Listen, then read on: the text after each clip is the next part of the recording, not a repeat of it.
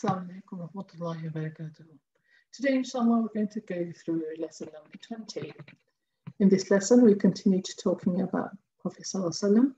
So the Prophet always served his guests himself, and he entertained both Muslims and non-Muslims in his house. Now, he was kind, as we said in the last lesson, he was very kind to others, and he was kind to his guests. So when they arrived, he would serve them.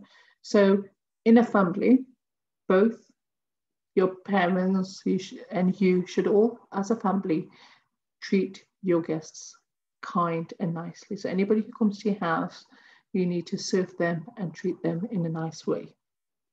Once the Prophet ﷺ gave a guest all the food in his house while he and his family were hungry. Another time, a man came to the Prophet's house as a guest, and this man was not even a Muslim yet. The Prophet, peace be upon him, served him goat milk, and this guest, he drank all the milk the Prophet served him. And the more the Prophet gave, the more he drank. And it's said that he drank up to 6 goats' milk, and the Prophet continued to serve him.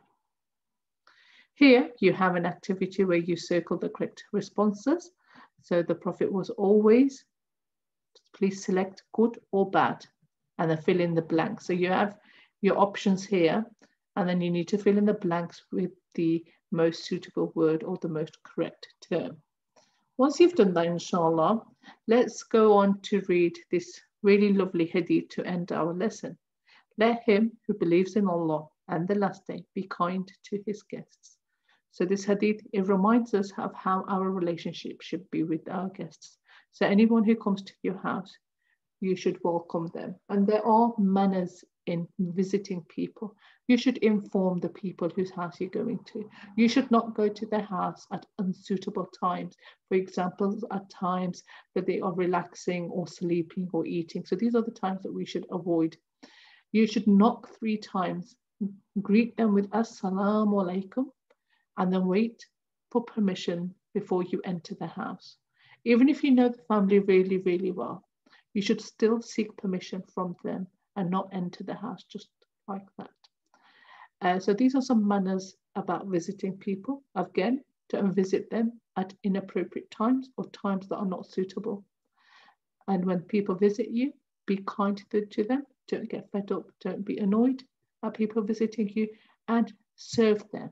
Okay, so give them whatever you have, serve them, be cheerful, and greet them in a nice way, inshallah.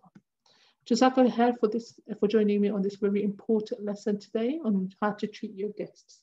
Inshallah, I will see you in the next lesson where we'll go through some tajweed, inshallah, and read some important ayahs of the Quran.